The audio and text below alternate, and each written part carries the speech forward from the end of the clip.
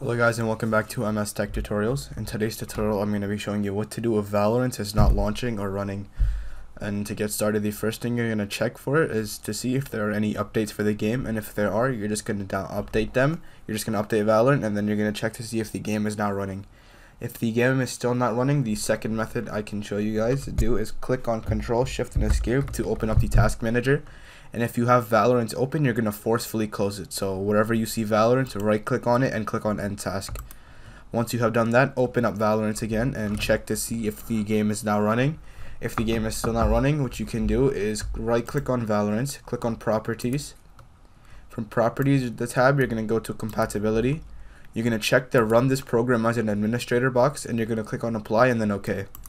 And then once you X out of the Properties tab, you're going to open up Valorant again, and you're going to check to see if the game is not running.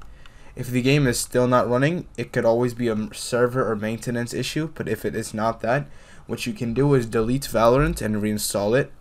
And then you can also restart your PC. Now once you have done all of these things, the error code should hopefully be fixed, and now you should be able to play Valorant without any problems whatsoever.